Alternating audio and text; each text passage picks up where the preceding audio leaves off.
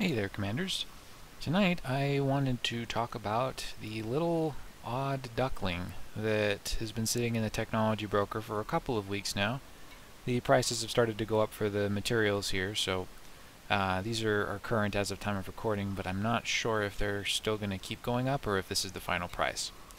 But this is the Engineered Seeker Missile Rack version 1. And it's an odd little duckling because I'm not entirely sure who this is intended for. It's definitely not general audiences in the game. You can see here it's noted for high capacity magazine with thermal cascade, and then there's some extra stuff going on in the attributes page that isn't normally going on when you just look at high capacity magazines. Now, if you'll recall, during the community event they announced that this missile rack would be a combination of high capacity and lightweight. And so far this is pretty much the case.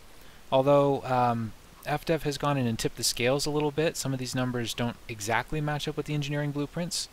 So I'll just go over that real quick so you guys can be clear on what's exactly is going on with this module. But this is the lightweight grade 5 blueprint. It's got a 90% mass reduction as the principal thing you're targeting with this blueprint, but you also get a 40% reduction in power draw and a 35% reduction in distributor draw. The module loses substantial integrity. So mass and integrity are basically directly transcribed onto the blueprint here. You'll see a 90% reduction in mass and a 60% reduction in integrity. This 20% module integrity is not very good.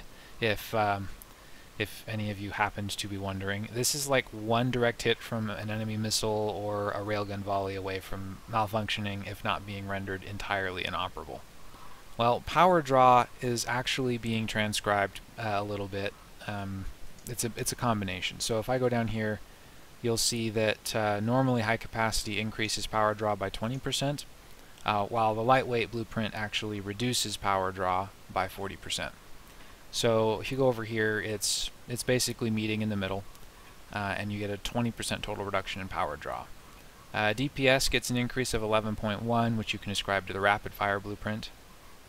Distributor draw is basically, like, here's the distributor draw that you get from lightweight. It says 40 here, and the high capacity doesn't do anything to distributor draw, so there's an extra 5% floating around in here that I can't ascribe to anything. Rate of fire is, normally it's a 10% increase for the grade 5 blueprint, but we've got 11.1 for some reason. I'm not sure where that's coming from. In both of these cases, for distributor draw and rate of fire, I think FDev's tapped them up a little bit. But this rate of fire increase isn't enough that I notice a substantial difference during testing. And then the ammo clip and ammo maximums are basically on par for high capacity. There's no real change there. Now, the reason why I say that this isn't probably for everyone is because the integrity reduction makes this thing not suitable for shields down combat. Well, that's basically the main thing. Power draw, distributor draw, those aren't things that people worry about when they stick missile launchers on their ships. At least not typically, because the module's not a power monger by any real stretch. It's a little bit worse than kinetics, but it's not anywhere close to what the lasers are drawing. However, it is still a useful module. I would recommend, if you're interested in this at all, that it's probably good to go for. But you have to recognize that it's extremely fragile. And not just to module damage from weapons, but lightweight modules will malfunction quicker as a result of overheating too. So you have to be careful with how you choose to use this. If you put this on a combat ship, it needs to either be extremely fast, which the mass reduction facilitates greatly.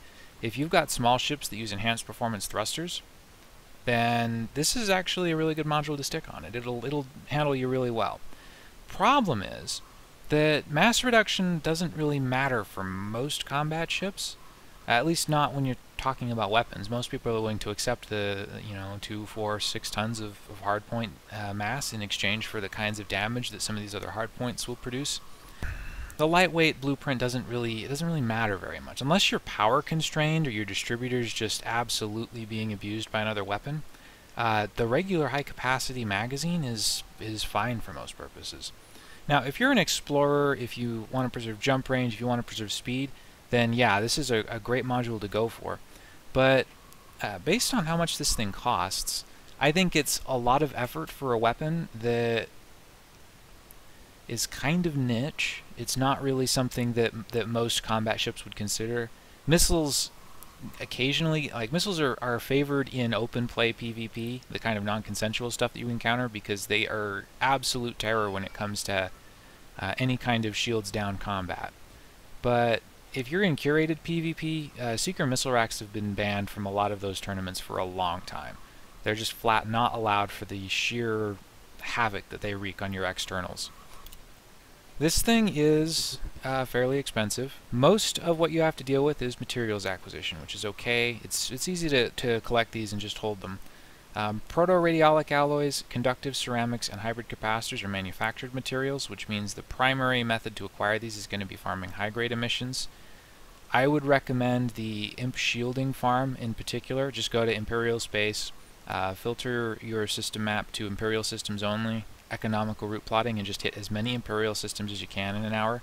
Scan the nav beacon at the central star, and it will expose all of the available high grades in the system. If you don't see any, or they're way too far away, or they don't have enough time for you to reach them, just bounce to the next system and hit that over and over and over again. Eventually you'll collect enough Imperial shielding that you can go to a material trader and exchange for these materials. Phosphorus is a raw material, which means that you've got to crystalline farm, which isn't really the most fun. But let me see here, I can show you. I've done this in past videos. The crystalline farms are kind of a chore to get to. You need a good exploration ship, or you need a fleet carrier to take you there. But I recommend any kind of materials farming that you do take place here. HIP 36601, it's about 1500 light years from the bubble. And you can pick up 4 different grade 4 or 5 raw material sources in this one system. But the B-star where this stuff orbits is pretty far away, so if you arrive in an exploration ship, it's probably about 15 minutes to actually get to any of these sites. But you can pick up polonium, ruthenium, technetium, and beryllium. The last thing you have to get in order to acquire this missile rack is, oh sorry, that's the FSD, is osmium. Now when I purchased, I got 3 of these. Osmium was, the osmium cost was 7. It's now up to 10. But the osmium is actually reasonably easy to acquire because you can actually get it from fleet carriers. Normally this is a mineable and you have to get a mining chip and go out and track this down yourself. But if you go to Inara, data, commodity, yeah, is it commodity? I think it's commodities. And then search for osmium. I just hit the letter O on my keyboard and it takes you right down to the Q search. And then you want exports. This is any facility that sells osmium. In this case, it's going to be all fleet carriers. There's no way to get around it. And from here you can filter by distance, which I recommend, because you can see here there's a fleet carrier with 23, buy price 305, updated a day ago. I recommend actually hitting these that are being updated more often, that are only a couple of hours old. This one's only 6 hours old and he's got 121 osmium, but you're going to pay a pretty penny for it. He's running at just about max price. You can also filter by price if you feel so inclined. But you'll note that the cheapest places to get this are actually, that's not too bad, although I doubt he'll have it very long. In fact, being 3 days old, it's probably gone by now. But you'll note that some of these are, like, that's Colonia. This guy is way, way far away. I think Colonia is the only known location in the bubble where you have an osmium hotspot. And it had to be manually put in by the devs because normally raw metals don't have hotspots. It's just, I think it's just minerals and a couple of other specific things like void opals.